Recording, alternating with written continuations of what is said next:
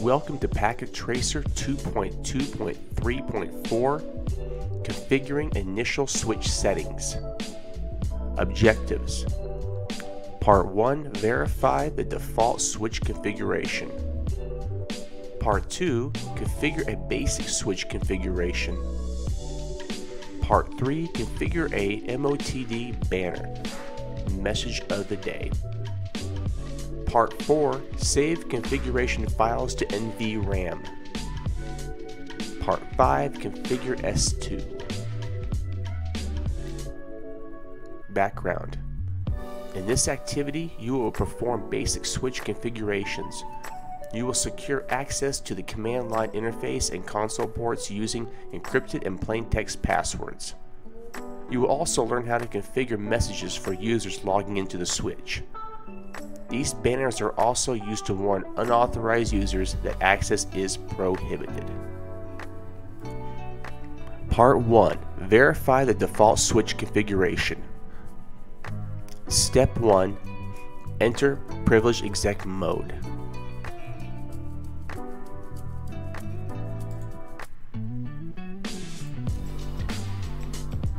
Click S1, then the CLI tab. Press enter. Type in enable.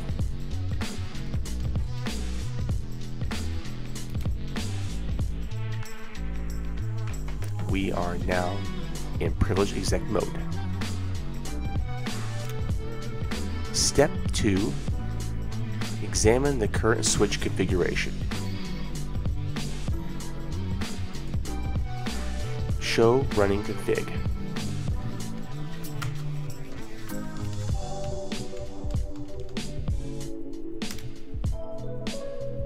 Answer the following questions.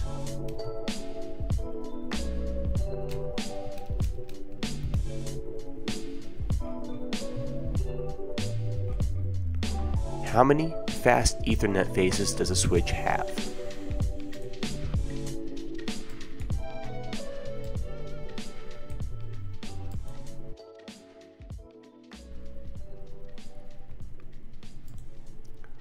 How many gigabit Ethernet phases does the switch have?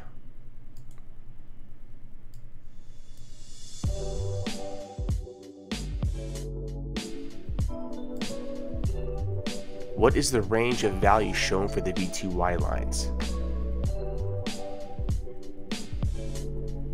0 through 15.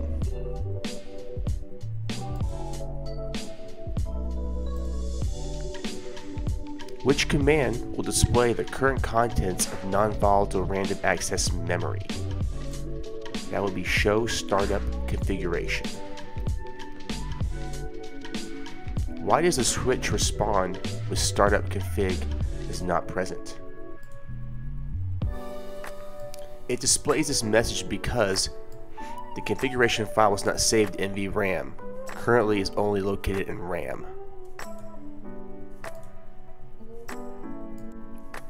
Part 2, create a basic switch configuration.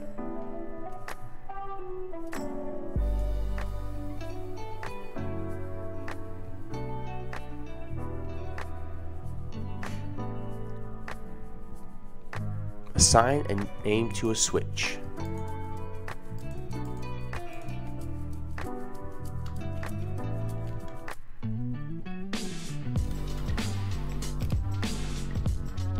Hostname S1.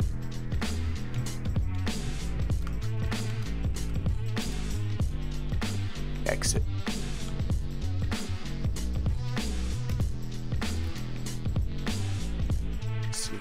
Step 2, secure access to the console line. To secure access to the console line, access config line mode and set the console password to let me in.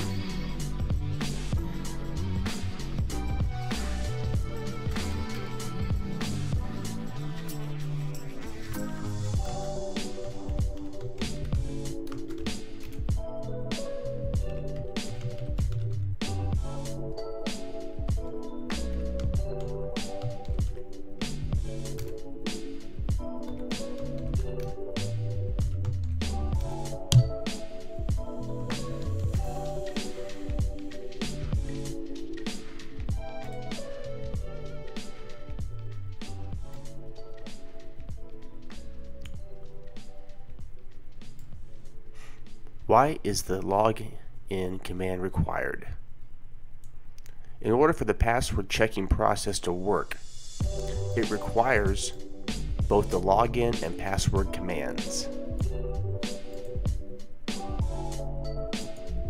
Step 3, verify that console access is secured.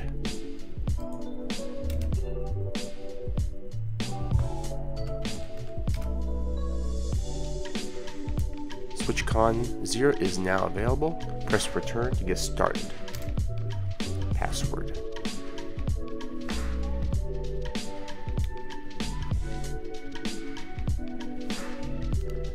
If the switch did not prompt you for a password, then you did not configure the login parameter in step 2.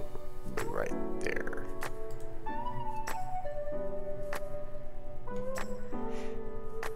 Step 4, secure privilege mode access.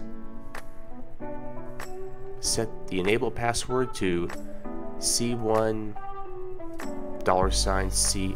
The password protects access to privilege mode. Let me in. Enable. Config terminal. Enable password.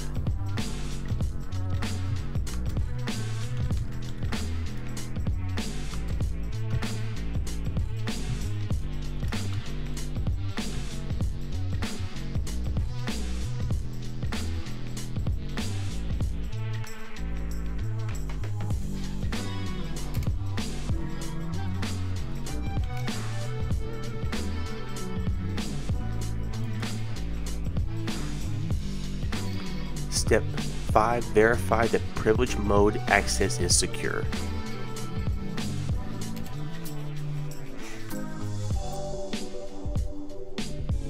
Enter the exit command again to log out of switch. Press enter. Enter the password. Let me in.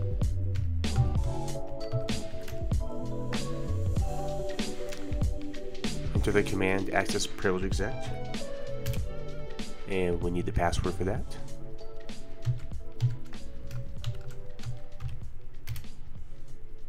And we are in. Verify the configurations by examining the contents of the running configuration file. Show running config.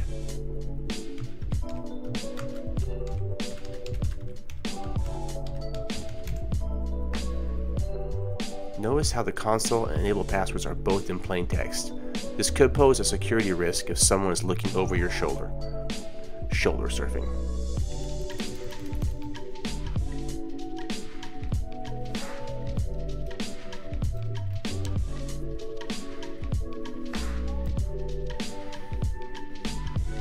Step 6, configure an encrypted password to secure access to privilege mode.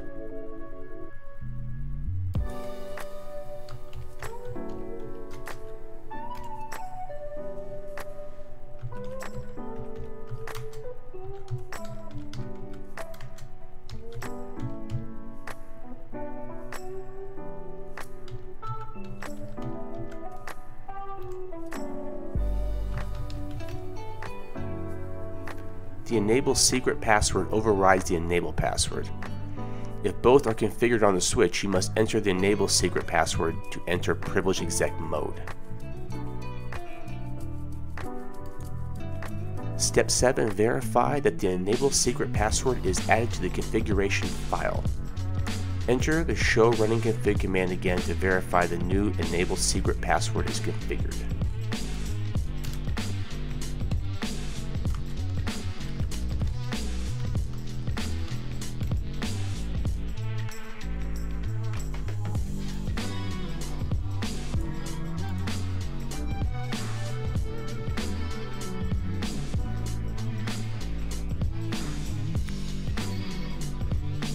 What is displayed for the enable secret password? It's right here. Why is the enable secret password displayed differently than what we configured?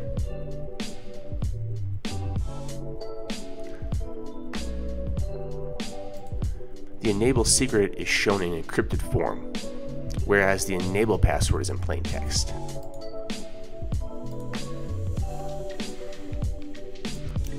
Step 8. Encrypt the enable and console passwords. As you noticed in Step 7, the enable secret password was encrypted, but the enable and console passwords were still in plain text. We will now encrypt these plain text passwords using the service password encryption command.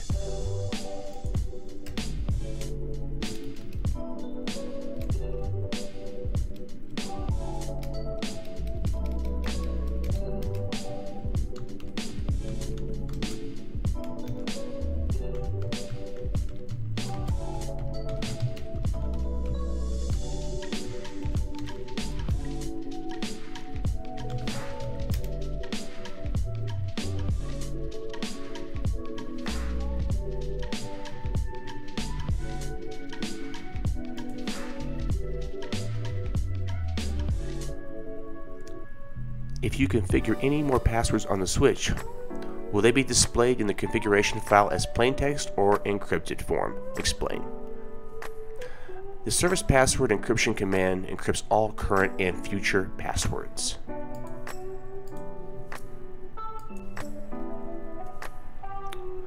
Part 3. Configure an MOTD banner. Message of the day. Step 1. Configure a message of the day banner.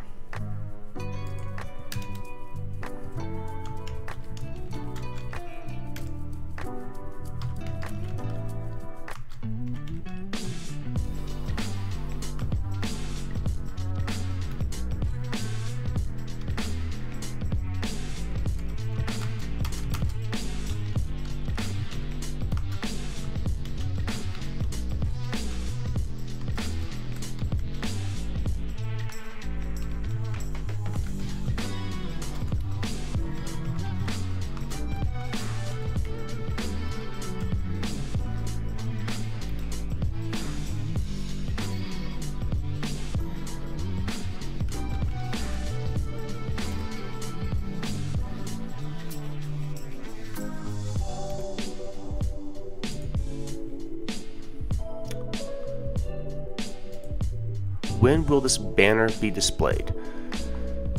The message will be displayed when someone enters a switch through the console port. Why should every switch have a message of the day banner? Every switch should have a banner to warn unauthorized users that access is prohibited, but can also be used for sending messages to network personnel, technicians, such as impending system shutdowns or who to contact for access. Part 4. Save configuration files to NVRAM.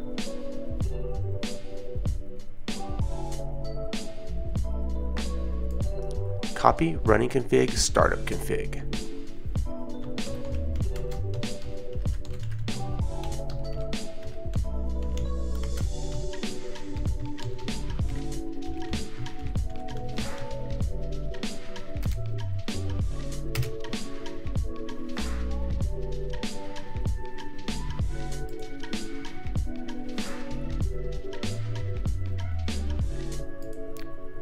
What is the shortest abbreviated version of the copy running config startup config command?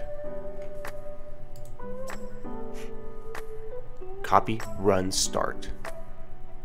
Actually, I think it might be cop R and S, but I go copy run start.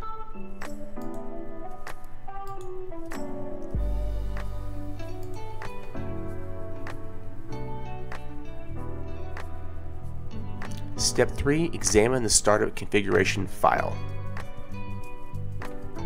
Which command will display the contents of NVRAM? Show startup config. Are all the changes that were entered recorded in this file? Yes, it is the same as the running configuration. Part 5. Configure S2.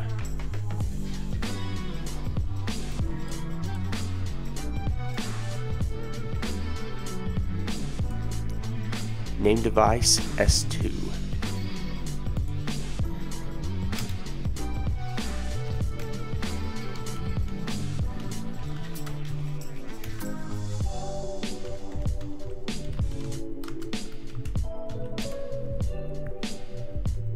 Protect access to the console using the Let Me In password.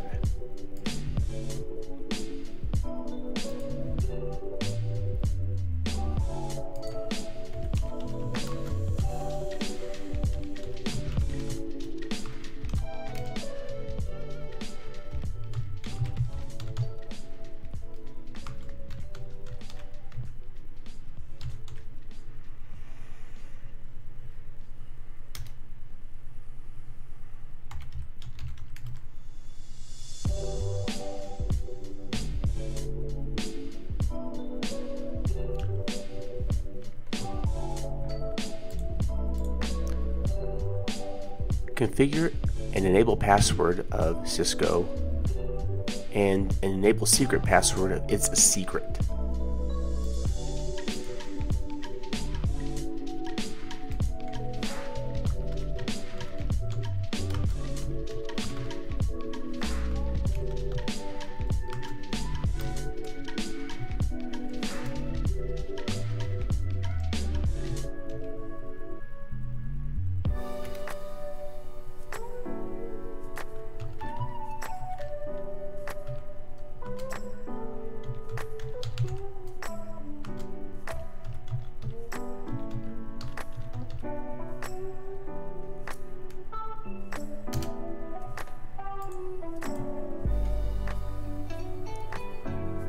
Configure a message to those logging into the switch with the following message.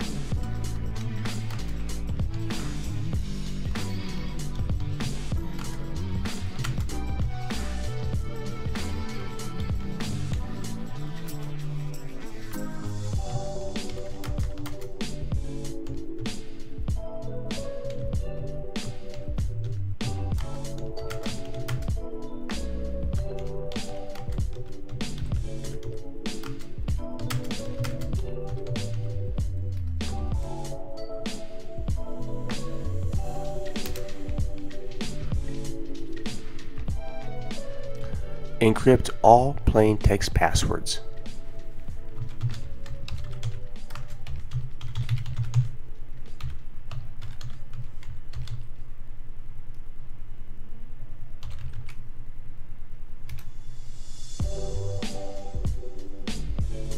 Ensure the configuration is correct.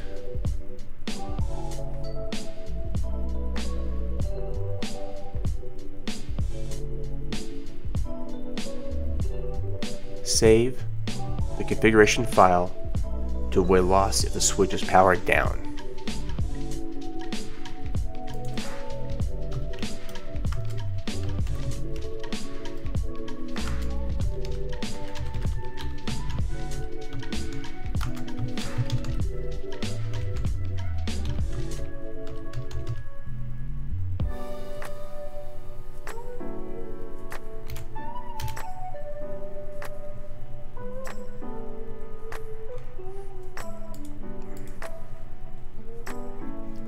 And we are all done. 72 out of 72. Thank you for watching my video and have a nice day.